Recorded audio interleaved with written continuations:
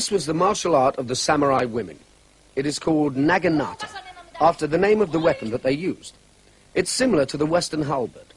The blade is made from the same steel as the Japanese sword blade. It is a powerful weapon when handled skillfully, almost as effective as a sword, with a longer reach. As always in the martial arts, they practice with wooden weapons.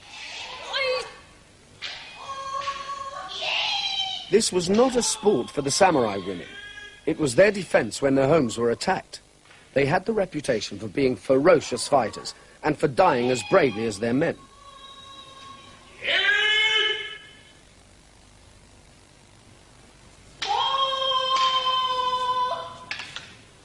To use the naginata properly, it must be twisted through a half circle, so that the shaft is used almost as much as the bladed end.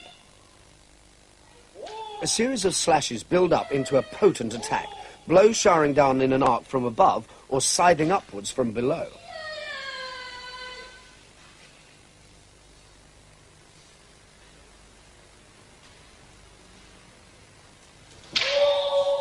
Sawada Sensei shows her mastery of the weapon by the way she wields it, and the ease and precision with which she stops and changes direction.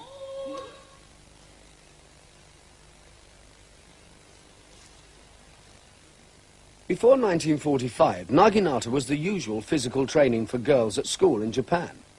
After the war, Naginata almost disappeared as a result of the American prohibitions. Sawada Sensei, with her colleague Yoshida Sensei, were two of those who led the revival.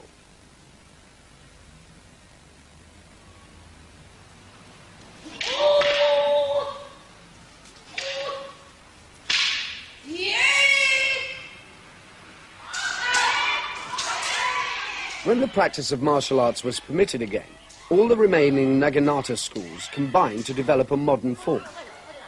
Traditional Naginata was the art of cutting. New Naginata is the art of striking. Sawada Sensei teaches the classical style in the mornings, but in the afternoon the class turns to the modern combat sport. Sport Naginata schools are the most popular women's martial training in Japan today.